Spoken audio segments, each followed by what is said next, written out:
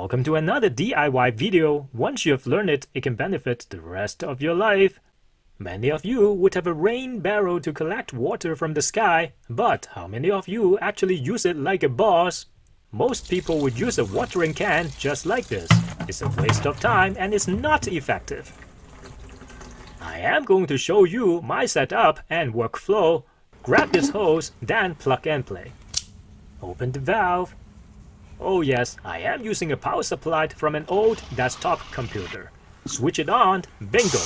Look, that's what I'm talking about. Believe it or not, I can even wash my car with a pressure washer. Water is free and the car is clean.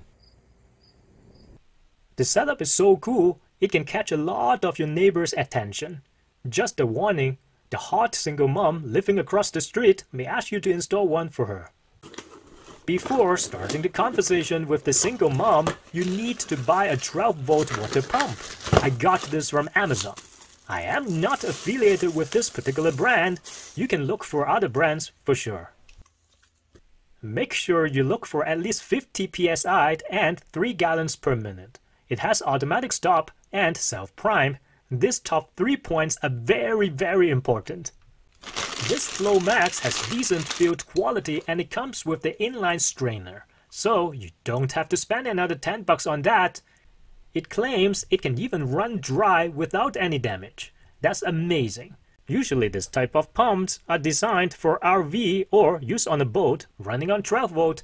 You pay for what you get. Anything less than $80 Canadian would not be good enough.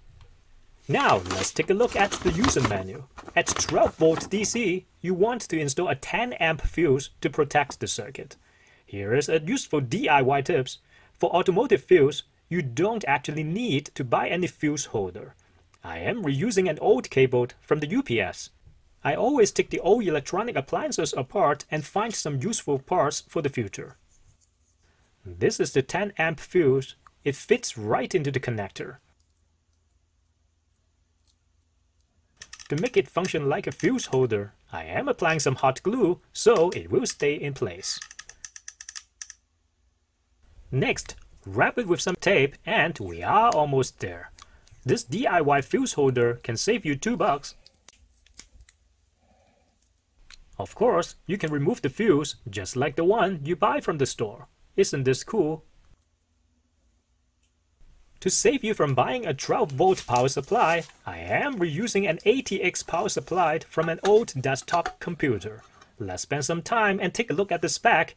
At 12-volt DC, it gives you 15 amp. That's more than enough for the pump. Indeed, the desktop power supply is pretty powerful. It can be used for car audio too. This is my setup in the basement. I am using 2 desktop power supplies to power 2 amps. One for the speakers and one for the mono amp for the JL Audio W6 V2 subwoofer. This used to be in my car before I got married 20 years ago. Not sure if the hot single mom across the street would like to party.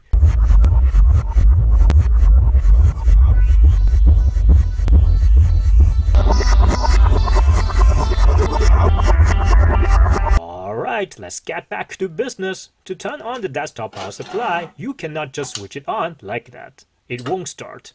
You have to connect these 2 wires on the 20-pin connector. The third and the fourth one from the right with the plastic latch facing towards you. It's the same if you have the 24-pin, and you can confirm this by looking at the diagram. All we have to do is to cut off these 2 wires. Very simple. Then connect them together.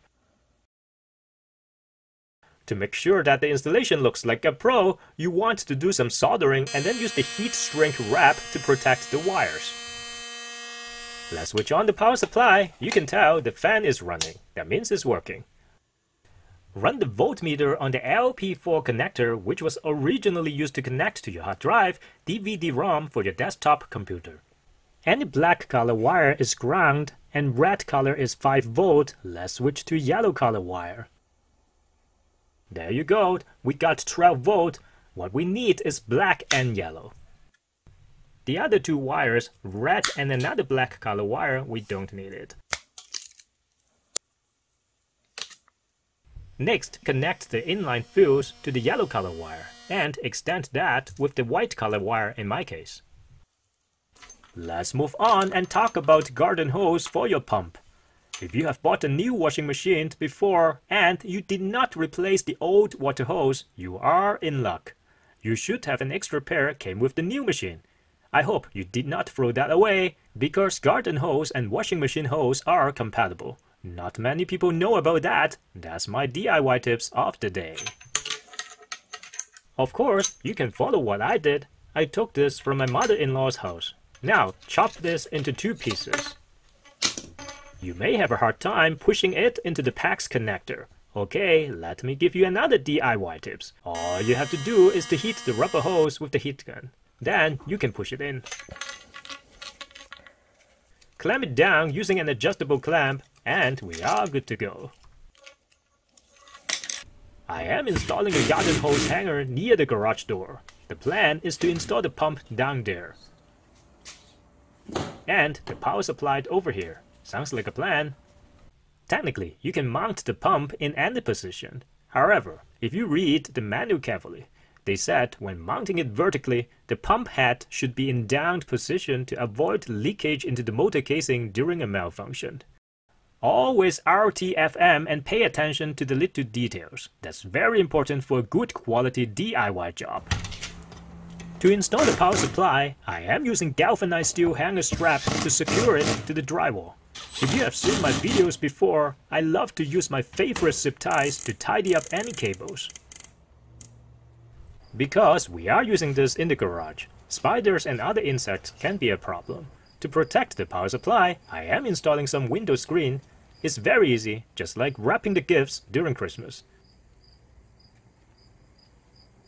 Tape it at the back using your favorite duct tape. Finally, put it back in place and we can carry on to the next step. To make this more elegant, I am installing 2 pipe brackets. To drill into the concrete foundation, here's another DIY tips. If you are planning to buy a hammer drill, let's forget about it. It's waste of money. I strongly recommend to buy the Bosch SDS Plus. For serious DIY people, SDS Plus is more than just a hammer drill because it can help you to get rid of the tiles during your floor renovation. That's how I fixed my driveway too. If you have not seen that video before, you should check it out. I will post the link in the description.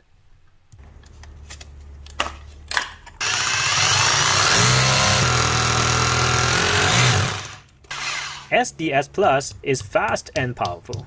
Trust me, you will thank me for that. If you have extra money, you can get SDS Max, but it's overkill for regular DIY projects around your house.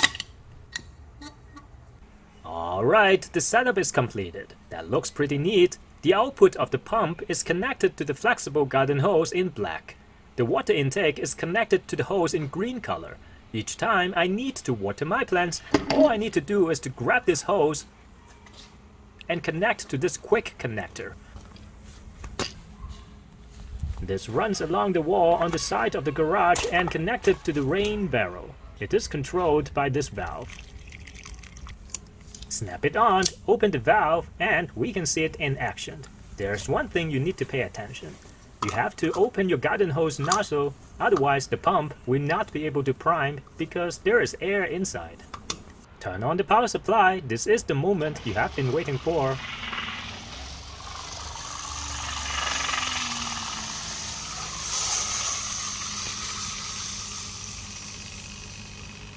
After you shut off the garden hose nozzle, it automatically stops when it reaches 50 psi.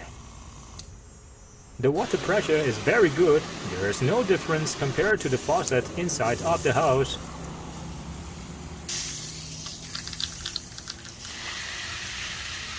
To test if the actual product meets the specifications provided by the manufacturer, let's do a test using the pressure gauge. It stops before 60 psi. I would say it is around 55 psi. That's amazing. Let's hook it up to the pressure washer and see what happens.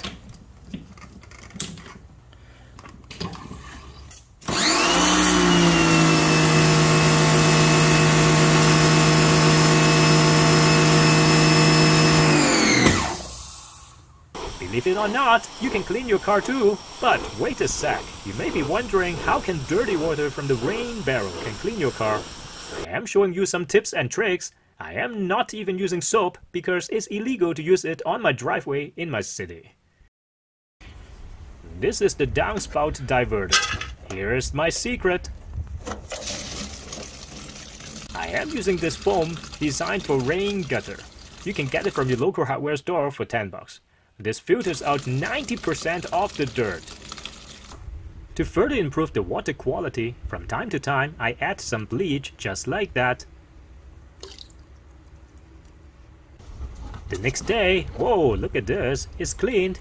Nope, it won't kill any plants. For just a quick clean, focus on the bottom half of the car and let the pressure washer do the job. But the pressure washer won't be able to get rid of all the dirt.